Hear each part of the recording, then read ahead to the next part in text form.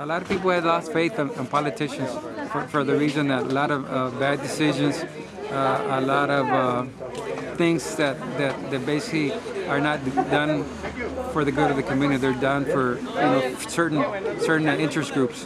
So those are things that we want to fight. We want to protect. I want people to have faith on the system, faith on us, and people that if they have a doubt or they really want to know their candidate, we'll give them an opportunity, give them a call. Our number is very simple. It's 773-7262.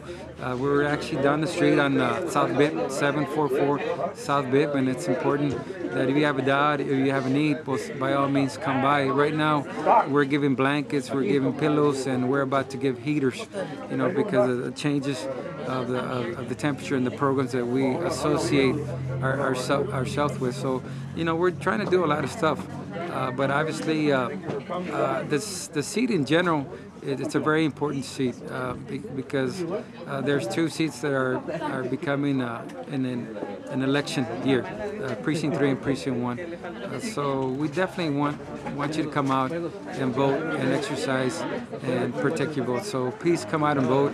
The last day of voting is March the 6th, so it's very important.